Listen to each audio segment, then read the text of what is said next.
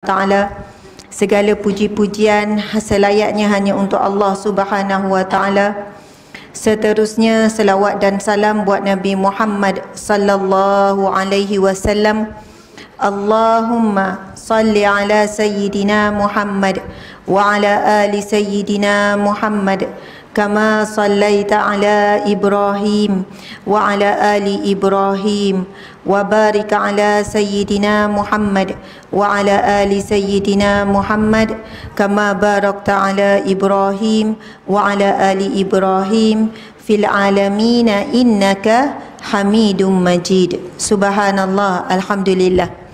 Ada sebahagian daripada kita masa kita berselawat ikut turut selawat. Ada sebahagian daripada kita terdiam.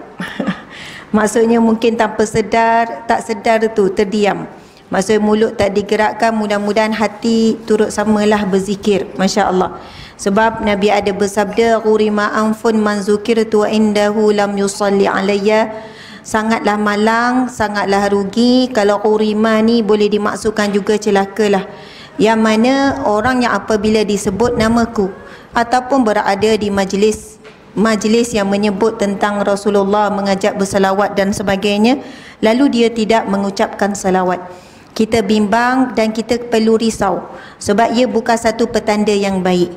Dalam keadaan di hadapan kita ataupun sesiapa yang mengingatkan kita tentang selawat dan kita masih tidak mampu untuk selawat ataupun apa-apa zikir, itu satu petanda yang tidak baik bagi diri kita dan kita perlu mengubahnya. Kita perlu merasai itu adalah satu kesusahan hati kita. Masya Allah.